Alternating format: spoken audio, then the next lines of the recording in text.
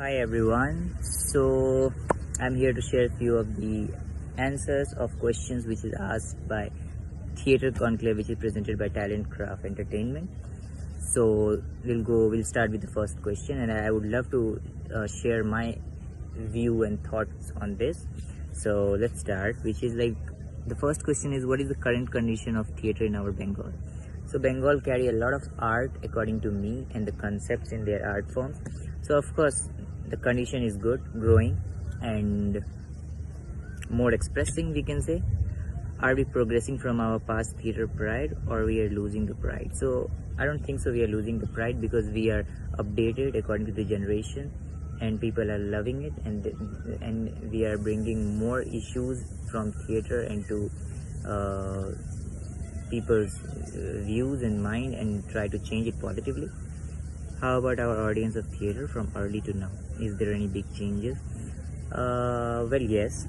Previously, I feel people used to go to theatre to watch any of the any of the art, or maybe they don't understand their genre. But nowadays, people only invest their time because people are more productive in terms of their time, and knowledge, of course. So they like to spend their time more productively, so they have a genre to watch what they want to watch. So that is the thing. Are we truly getting scope of promotion to reach to the correct audience? Yes, of course, we have a lot of platforms to promote our thing, and then there are search engines which help audience to reach what they actually want to watch. So of course there is a scope of promotions if we use it in the social platforms positively. Lastly, as a profession, are you getting paid properly or not, or our pay scale is sufficient or not? If not, well, it's always depends on project to project, so I cannot say anything with the certainty, but I like to bring light on the topic which I experience, because I'm a very professional at my work. So whatever I do, I like to get paid according to that. But there are people who get few people who are available in less amount or less thing, and they try to portray what they want. So I respect everyone's view, and then everyone's struggle and whatever you say, but then it affects us sometimes, because at the end everyone have their bill. And if I say, there are also people who pay we artists enough because they understand our value time, and then they also understand the main thing with that, which is we also have bills to pay. So that's the thing.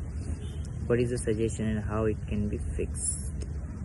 Well, if I suggest, I would say, like, there's just one option: we should always respect art and an artist and value their time and effort. I being honest, I don't prefer myself as a very good theater artist, but then being a model and a stylist, I understand art, and my work is more into art and portraying things from my pictures and expressing it, my life journey, and then some kind of art forms. And then I also like to break stereotypes, and then bring things which is not seen to many of the people, and change their mindset according to art form, I say, or maybe we can say in a positive way. That's all I can say. So that's it. And then these were the questions which I love to answer to you guys. Hope you will like it, and watch it in my side, from my side. So that's it.